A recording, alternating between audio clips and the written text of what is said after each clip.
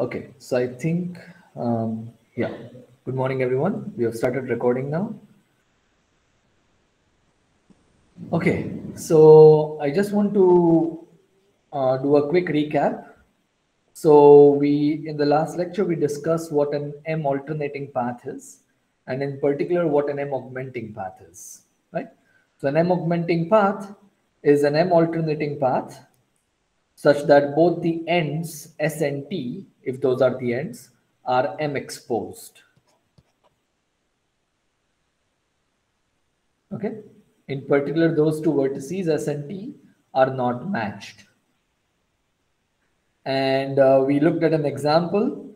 This example was not particularly good, as I realize now, because in this example, the augmenting path contains all the vertices, so it could be a bit misleading. It might give you the impression that you need to contain all the vertices, which is not true. So I want to do a more complete example today.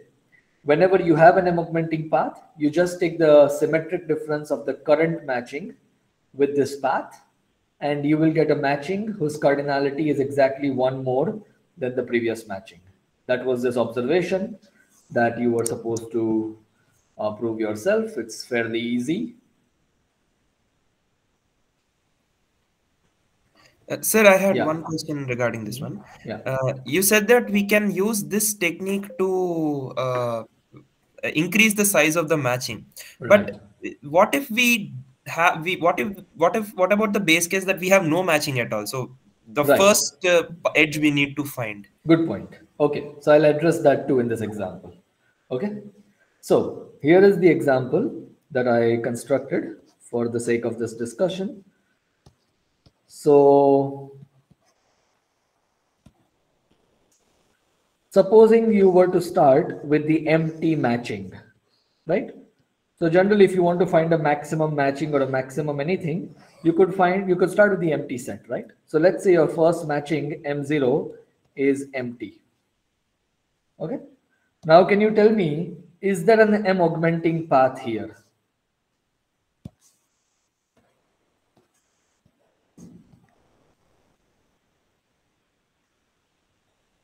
So that was my question actually. So how do we find the augmenting path because augmenting path requires that we have that alternating covered, non-covered edges, but we don't know any matching, so we cannot find that covered or uncovered edges. Yes and no. A single edge here is an M augmenting path. It's a one edge, so alternating just means that it could be anything, and both the ends are exposed.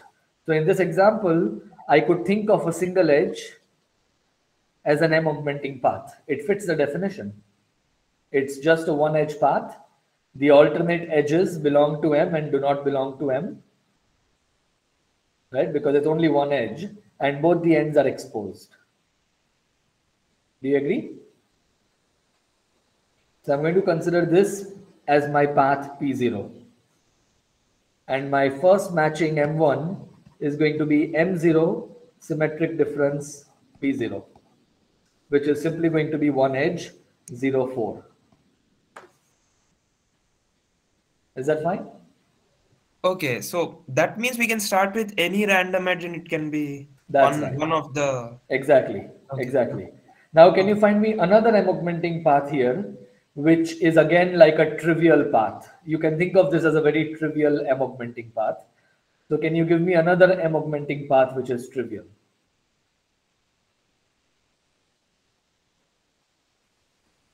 By trivial, I mean it's a one length path. It has just one edge.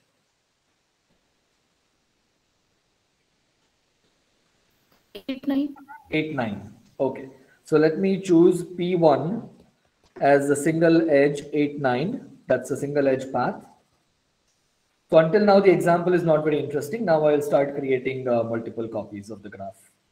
Okay. And now I get M2 is M1 symmetric difference P1, which is simply 0, 4, 8, 9. Okay. So I have a bigger matching. Now I have two edges. Okay. Good. Great. So now maybe let me create a copy of this. Yes, I don't have a mouse pad. Let me see.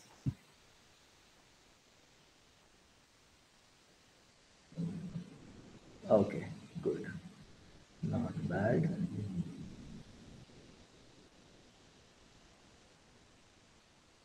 Okay.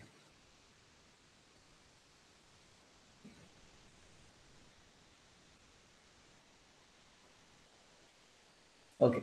So let's go slightly further down here. And all right. So now the current matching is M2 0489. Now, can you give me one more M-augmenting path, M2 augmenting path now? It could be trivial, it could be non-trivial, whatever.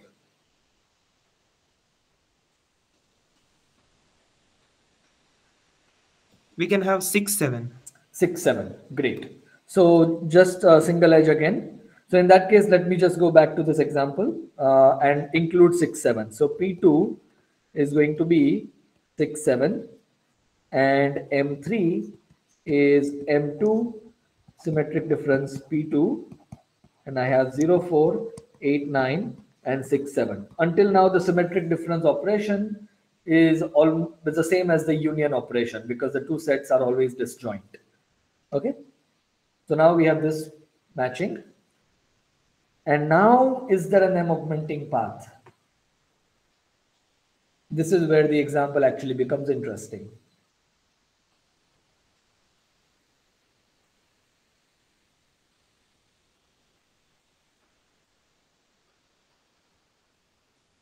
Yes, sir. We can Yeah. start from 5, 5, 9, 5, 9, 9, 8, 8, 4, 9. Okay. and 0, 1, Okay. 7.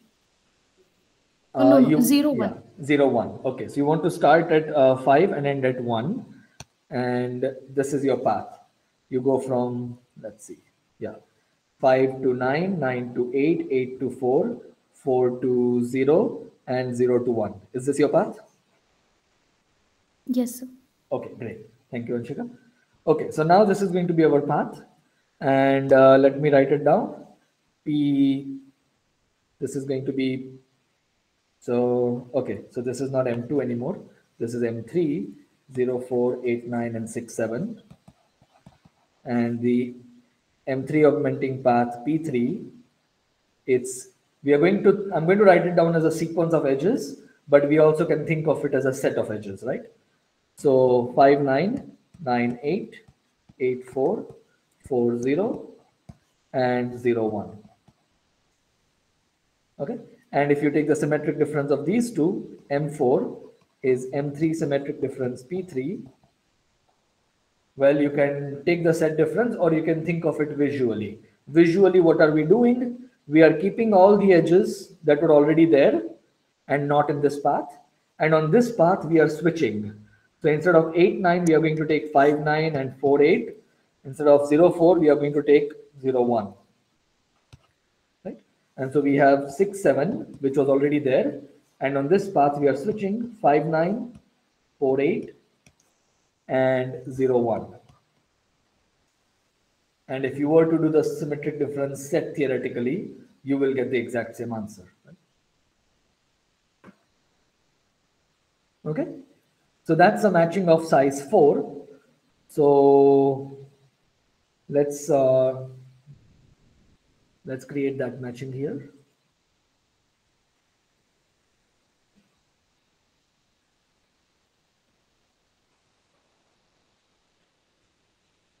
Okay, so let me erase this one and let me erase this one. And the new matching is 5, 9, 4, 8, 0, 1, and 6, 7. This is our matching M4.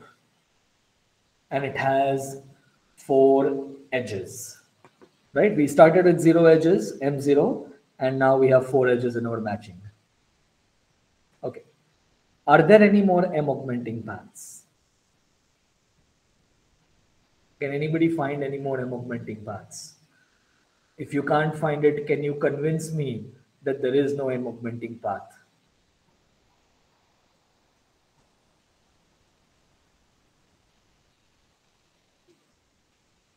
So I don't think there should be any other, because if we find one more, this matching M5 will have 5, and that will, okay, we might find, okay, but I'm not I finding think, anything. sir, Okay, Anshika? I think, sir, there is an augmenting path. We can start from 3 because 3 and 2 both are free, sir. Okay, 3, great. 0, Let's and start 2. from 3. Ah, 3, right. 0, 0, 2. 3, 0, and 2. Okay, let's look at this. Yes, 3, sir. 0, and 0, 2. Madhav Mittal, you have raised your hand. I'll get back to you in a minute after addressing this one. So 3, 0, 0, 2. Is this an M-augmenting path? If you look It at the... can't be an augmenting path. It has to be No, odd sir. and... No, sir. Yes, sir. Right, No, sir. exactly. It is not an Good. Okay, good. So it's a good point. So it looks like an M-augmenting path. It starts and ends at M exposed vertices, but it is actually not alternating. It is not alternating because both there are only two edges. In particular, an M-augmenting path will have an odd number of edges, and those odd number of edges will have to alternate being in M and not being in M, right? So if you start with a non-M edge, the next edge has to be an M edge, right? So this is not an M augmenting path, M4 augmenting path. Is everybody clear with this? Is everybody convinced that 3002 is not an M4 augmenting path? Okay, so is there an M4 augmenting path in this example?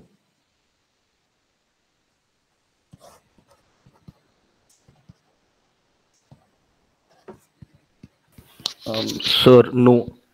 Okay, and can you give a short explanation as to why that is true? Like if there were one, there would be a match. There would, like, with the help of the augmenting path, you would be able to create a 5-sized matching. Okay. And since the 5-sized matching would require at least 10 vertices, so okay, I'm sorry. Right. So I think there are no more exposed vertices anymore. Well, there are exposed vertices 2 and 3. But they do not form anything. So I mean, viable exposed vertices, they are not available. Right. Okay. And how would you convince me briefly about that using some simple graph theoretical argument in this example? Supposing you have to start at one of them, right? Let's start at 2. So if you start at 2, why can you not get to 3 using an M augmenting path? The number of edges are even for us.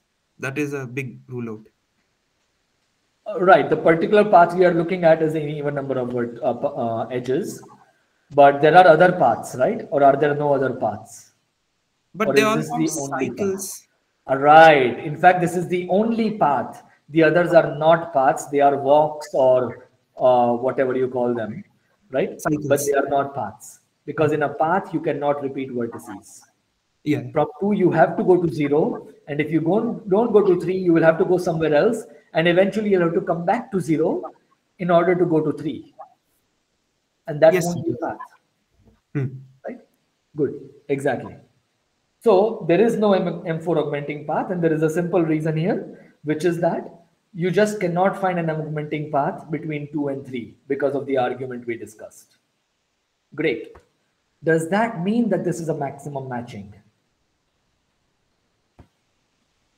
The answer is yes, and that requires a proof, and you will be proving that on assignment 1. Okay. So that is called Berge's lemma. It's an easy lemma to prove once you know the way to approach it.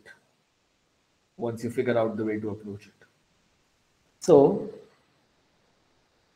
Berge's lemma is from 1957, although it seems that it was already known to Peterson, namesake the famous Peterson graph, in 1891 and Koenig in 1931. However, the result is generally known as Berge's lemma because Berge is one of the people who made the best use of it.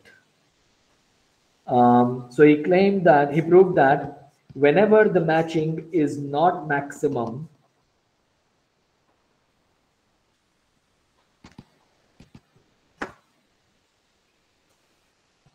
it is precisely because there exists an M-augmenting path.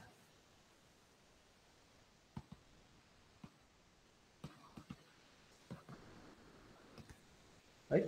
The other direction is easy. You already proved it in your do-it-yourself.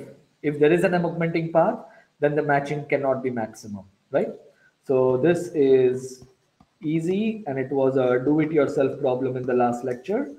And this is on assignment 1, which will be announced on this weekend. I wanted to announce it by Friday, but because of the COVID issue we are facing, I don't think I'll be able to do that. Okay, and this is great news because in some sense this is telling you that there is there could be an algorithm, hopefully an efficient algorithm, to find a maximum matching, right? And that algorithm is exactly what we did. You start with the empty set, and until you are able to find an M-augmenting path, you keep augmenting your matching with that path until there exists an M-augmenting path. You run the following loop. You find an M-augmenting path. You know it exists if the matching is not maximum. And you update your matching by taking the symmetric difference of the current matching with the path P, viewing the path as a set of edges.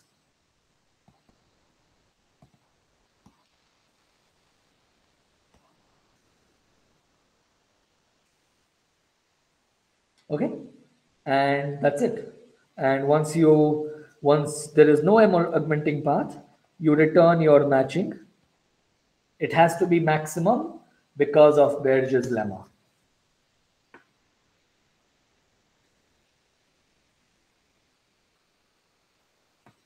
Okay, so that's an algorithm. What's the problem with this algorithm at this point? I mean, is this a polynomial time algorithm at this point in time?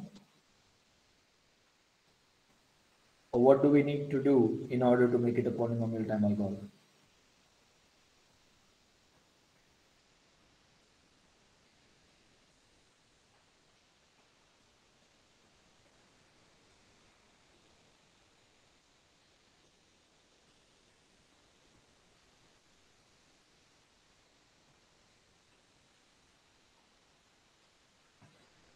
So what is the main thing that we need to figure out in order to get a polynomial time algorithm? Each iteration we need to be able to find an M-augmenting path. Exactly. So this is what we need to figure out. Can this be done in polynomial time?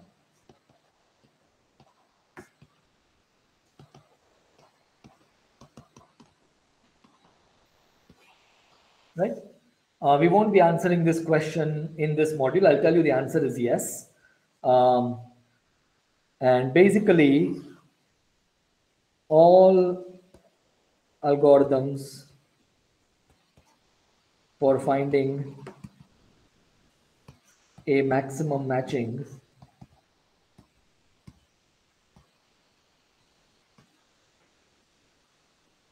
are based on this idea.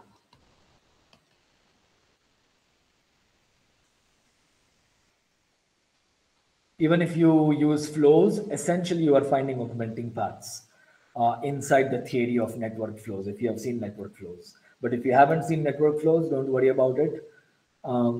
Basically, all of the algorithms for matchings use the idea from Berge's lemma, that there is always an augmenting path. You can find this path and augment.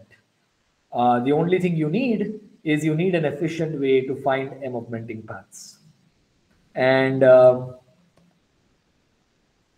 right, so we need an efficient way to discover M-augmenting paths.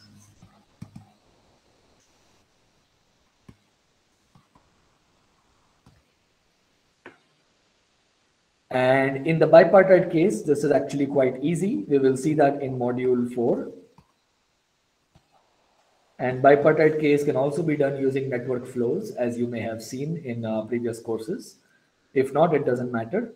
For the non-bipartite case, that I may also call the general case, Edmonds gave an algorithm in 1961, if I'm not mistaken. Yeah. Was it 1965?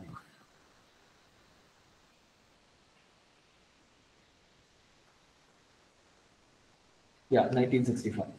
It's called the Edmonds Blossom Algorithm. And we will also be seeing this in module 4. Okay. Hoping that not all of you would have seen this in your previous courses. Generally, the bipartite case is covered in many courses, but the non-bipartite case is often not covered.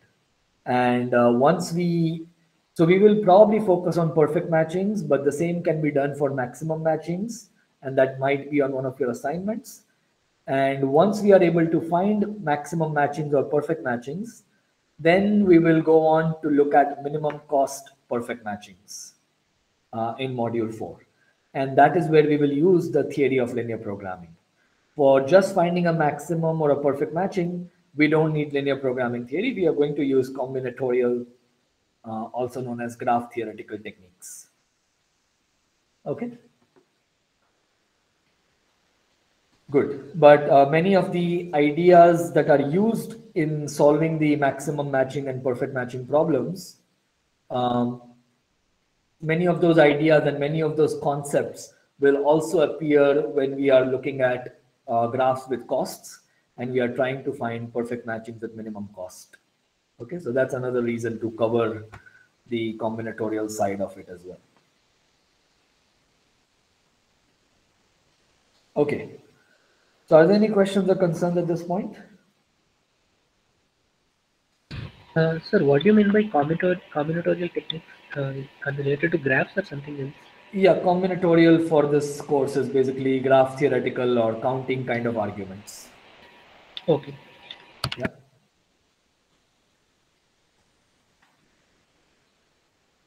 Okay. All right. So if there are no questions regarding all of this,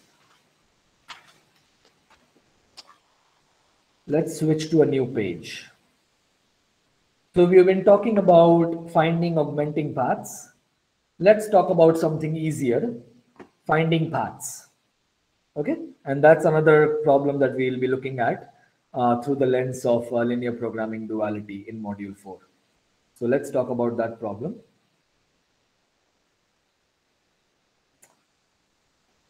Okay.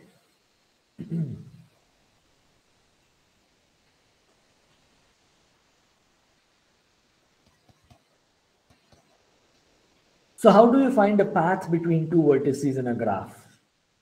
Anyone? You must have seen this in your previous courses. How do you find whether two vertices S and T are connected by a path? BFS? Sure. You can do BFS or DFS and you will always find a path between the two vertices, right? Okay. So finding path, you can use BFS or DFS or any graph searching technique, graph traversal technique. Okay. We are going to be interested in something slightly different. We are going to be interested in finding shortest paths. And there are at least two variants of it.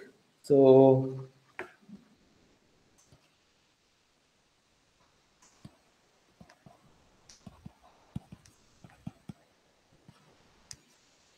okay, so let's just look at an example.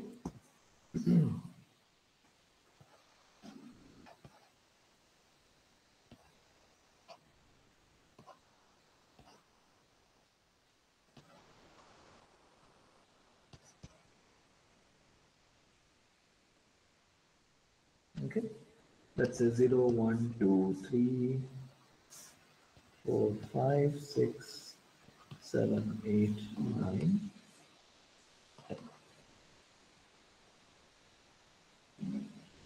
Okay, and let's say I want to find a path between two vertices S and T.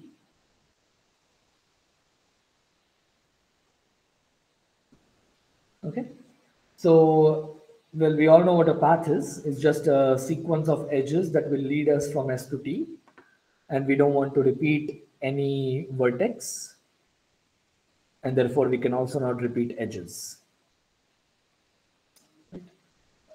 So one possibility is the cardinality case, which basically means that we want a shortest path using as few edges as possible, right? So use as few edges as possible.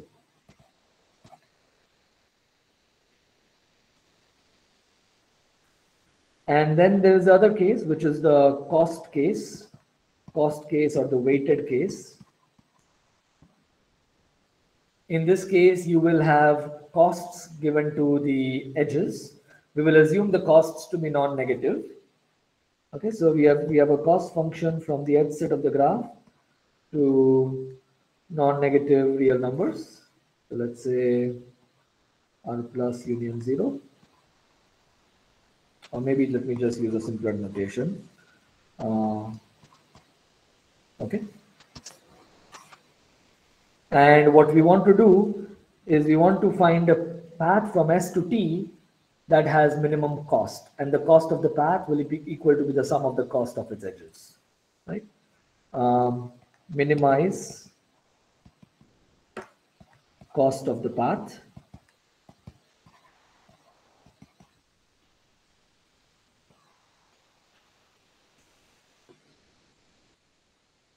okay, and we will in particular focus on finding a shortest ST path where S and T are given to us. S and T are distinct vertices of the graph. Okay. So the way I see it is, this is an easier problem when it comes to devising an algorithm, and it will be a good way to see how primal-dual algorithms work when we get to module 4. Chances are that you have already seen algorithms for shortest path in your previous courses. You might have seen Dijkstra or Bellman-Ford or something like that. We will look at an algorithm that is based on linear programming theory, right? In particular, the cost case will be more interesting. But for today, let us just think about the cardinality case, right? Let's get started with the easier case. Cardinality case is the same as assuming that the cost of each edge is equal to 1, right? This is the same as this assumption.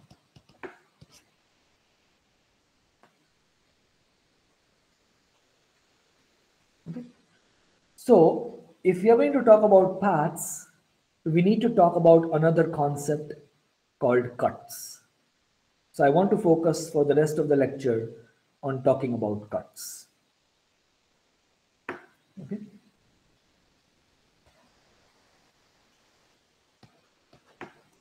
Paths are related to cuts.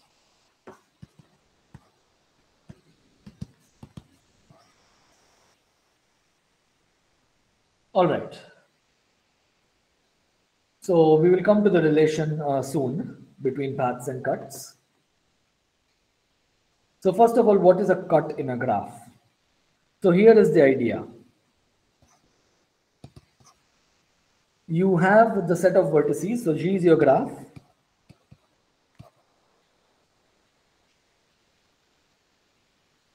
What you want to do is you want to partition the vertex set into two parts. So this is your set of vertices. Let's partition it into two parts, X and X bar.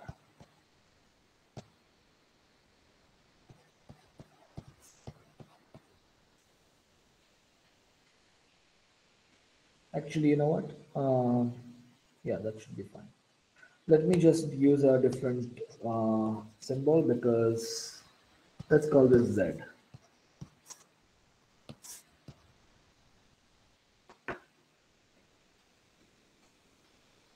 Okay. And what we want to do is we want to look at all the edges that have one end in Z and the other end in Z bar. And this is going to be called a cut of the graph, right? So what is a cut? A cut is a set of edges.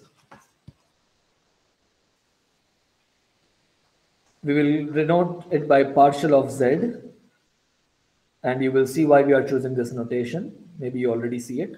It is a set of edges, partial of Z, that arises from a bipartition of the vertex set. Bipartition means it has two parts.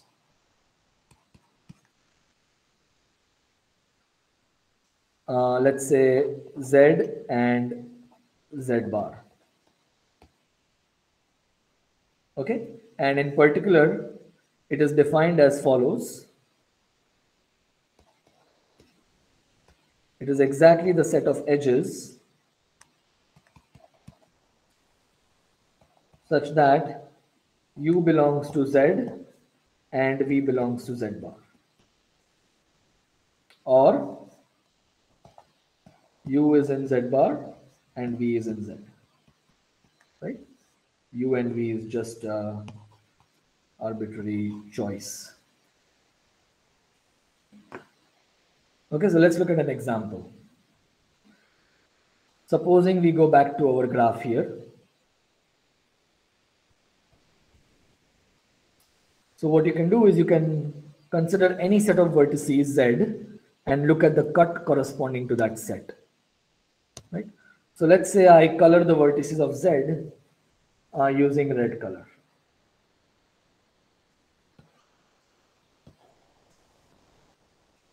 Let's say these are my Z vertices. Can someone tell me what partial of Z is? What are the edges in partial of Z?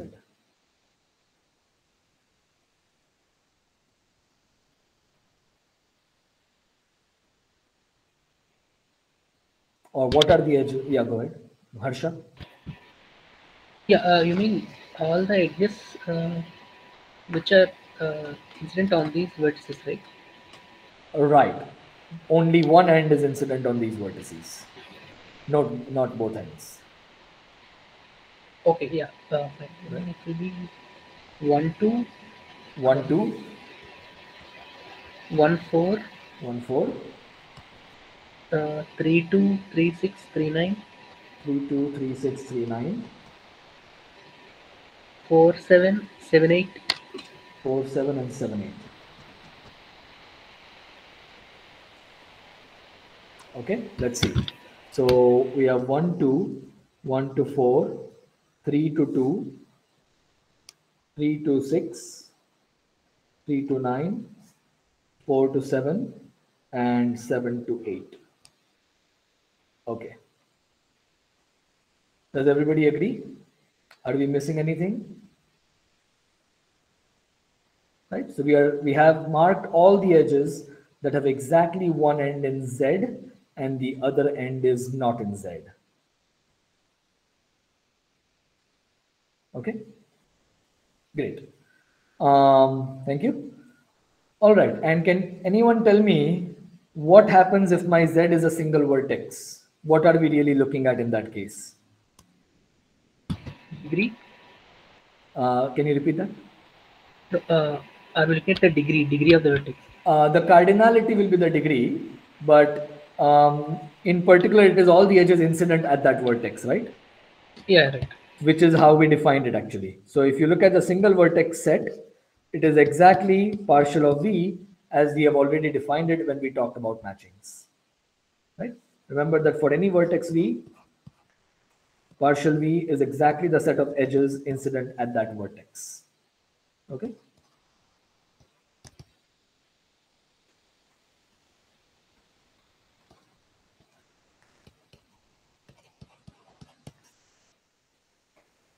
Okay, so that's the reason we are using the same notation, because it's the same idea, but instead of a single vertex, we are looking at a whole set of vertices. Okay, good. So I want to give you two problems related to cuts. These are going to be slightly vague, but I want you to think about them and solve them on your own. So they are do-it-yourself problems. So you all know what a bipartite graph is. I want you to think of a bipartite graph in terms of the cuts of the graph. So I'll say characterize bipartite graphs in terms of cuts. What I mean is something like the following. And I'm deliberately keeping it vague because I really want you to think about it. I want you to come up with a statement as the following. A graph G is bipartite if and only if some property about the cuts.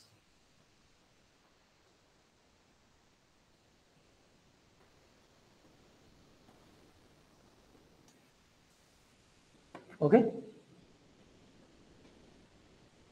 So we'll put this as a do-it-yourself problem, and in one or two lectures we'll put another do-it-yourself problem where we'll actually tell you what the characterization is. So hopefully you can figure it out on your own. If you can't, then we will change it in a couple of days in a new post. Okay. Good. And there is another problem, but before that we should talk about connected graphs. I assume you all know what a connected graph is. I have been already using the term in lectures, but I'll just state it for the sake of completeness. So, can anyone tell me what a connected graph is using paths? So there exists a path between every two vertices. Right, exactly. A graph G is connected if there exists a path between any two vertices. Or maybe let me make it precise, between each pair of vertices. Right? There exists a UV path between each pair of vertices U and V. Okay? And what I also want you to do is I want you to do the same problem for connected graphs. So problem 2 is to characterize connected graphs in terms of cuts. Okay, so exactly the same kind of statement. A graph G is connected if and only if some property about the cuts. Okay, so please try these on your own. Good. So one thing I want to emphasize on again is it's a very standard misconception. A cut is a set of edges. It is not a set of vertices. However, it arises from a partition of the vertex set, in particular a bipartition of the vertex set. Okay, so this is something that is a fairly common misconception. Students often think that it is a set of vertices and so on. Okay, so it's a set of edges, but it arises from a bipartition of the vertex set. Okay, so why do we care about cuts in the context of ST paths? Can anyone comment on this if you already see it?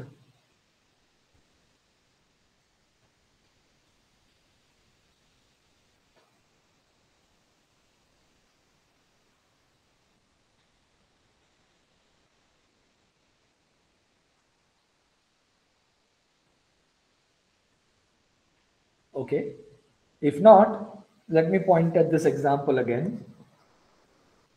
Here we considered a set of vertices we have colored them in red. This is the set Z. And in particular, in our example, I deliberately chose it so that S belongs to Z. However, T, the other vertex that we are interested in, does not belong to Z. In other words, it belongs to the complement of Z. We are going to call this an ST cut. Okay? Because one vertex is in the set Z and the other vertex is in the set Z complement. We'll call this set of edges, we will call it an ST cut. So what can you say about ST cuts and ST paths?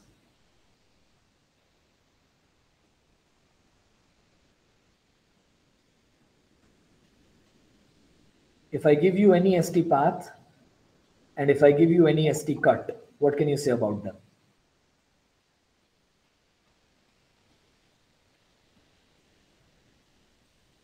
So there'll be some common edge between both of them. Exactly. Every ST path, yes, their intersection will always be non-empty. Every ST path meets every ST cut.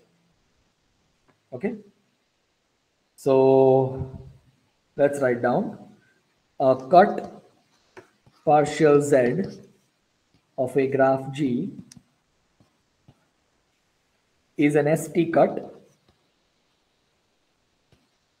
Right, so what is the setup here? G is a graph and S and T are two distinct vertices of your graph, right?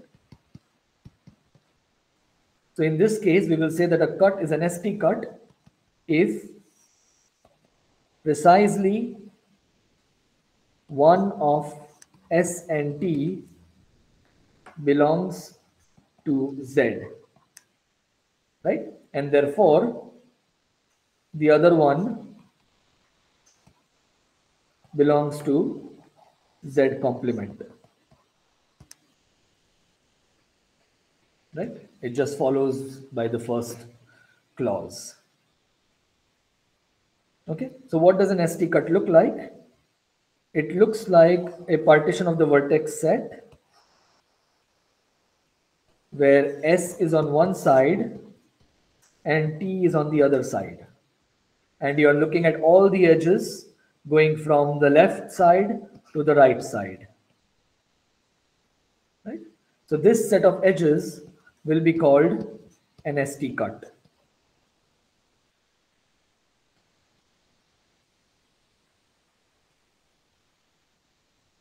Okay.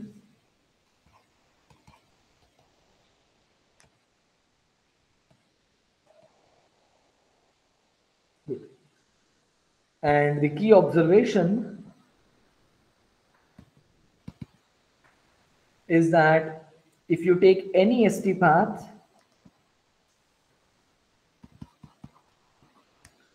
it will have to meet every ST cut.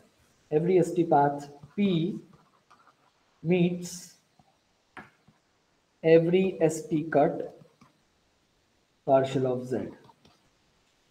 Right? What do I mean by meet? If you think of the path as a set of edges and the cut is a set of edges, then this intersection has to be non-empty.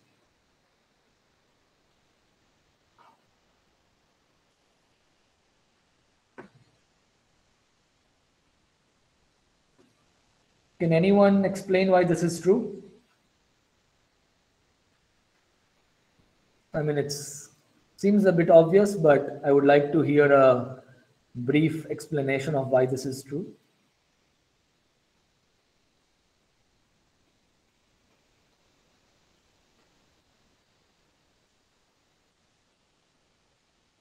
Why can't I have an ST path which is completely contained on the left side? So all the edges have both ends in Z.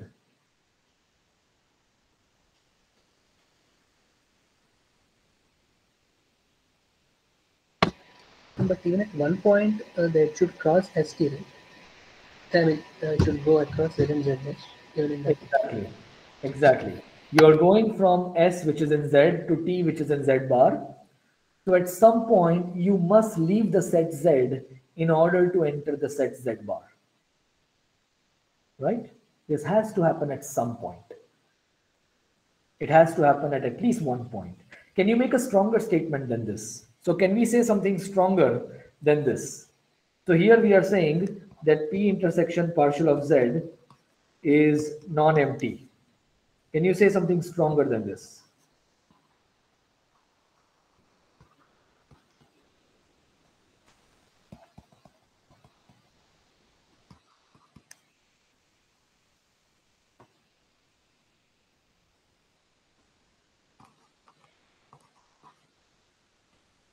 About the cardinality of this set.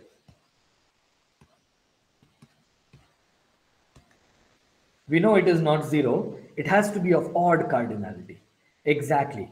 Because if you just think about this drawing, and you can write a formal proof about this, this is something that you should probably try on your own. Maybe I'll make it a do-it-yourself problem. So if you start at the set S, right? If at any point you use an edge of this cut, you will go to Z bar, right? And then if you again use an edge in the cut, you will again be in Z. But then you again need to go into Z bar because your last vertex is in Z bar. So the intersection has to be an odd number of times. Each time you use an edge of the cut, you will go from Z to Z bar. Right? And then you'll again go from Z bar to Z. So in this particular proof, you might want to think of your path as a sequence of edges rather than just a set of edges. So the particular viewpoint you use depends on what you're trying to prove or what you're trying to visualize. Right? Okay, so this will be a do-it-yourself problem.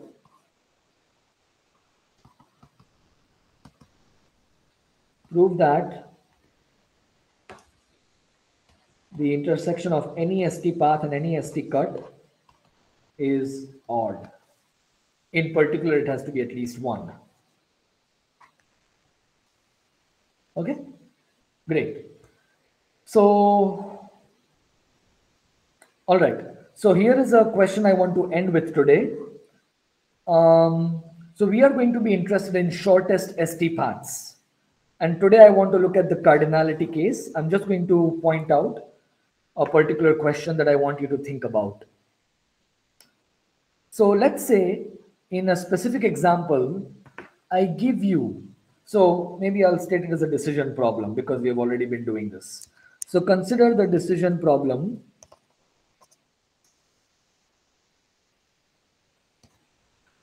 shortest path.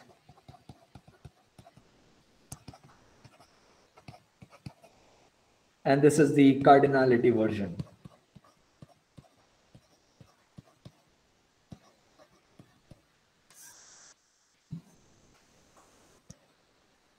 Okay, so what is the problem? You are given a graph G and distinct vertices S and T and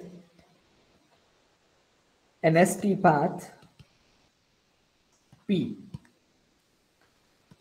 Your goal is to decide whether P is a shortest path.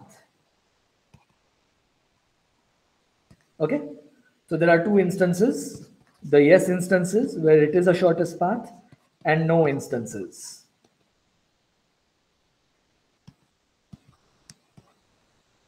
Which one is easy to convince? How?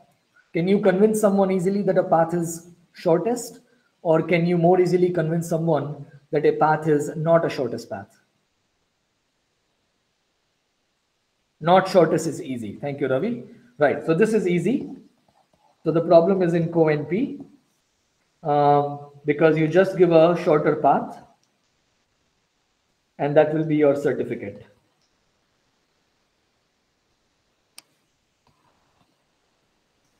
So what I want you to think about is how will you convince someone that a path is actually, a given ST path is actually a shortest path. So this is your try it yourself problem. And we will discuss the way to do it tomorrow, but I would really suggest that you think about it before our meeting. So can you think of some certificate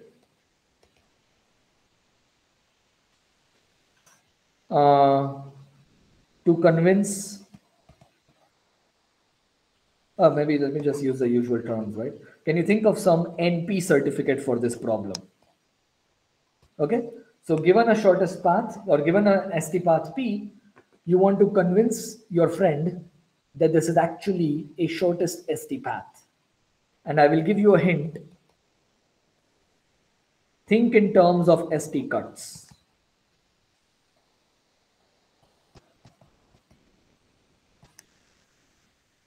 Okay, what I mean is your certificate is actually going to be a collection of ST cuts. I'll just leave it at that point. Okay, and you might want to consider this example to drive your intuition. But I mean, there's nothing special about this example. You might want to make more examples and figure out. Okay, so that's all for today. And we will continue from this try it yourself problem tomorrow. But I'm here for another 5-10 minutes if there are any questions or concerns.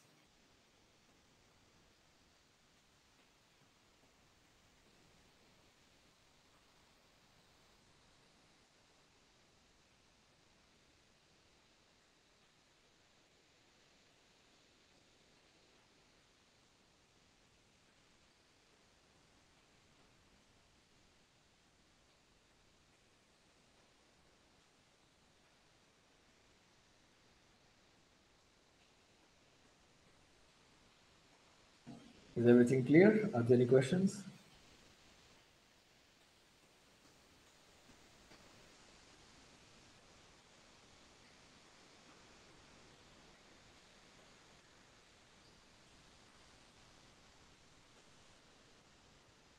Okay, I'll stop recording, but I'm still here.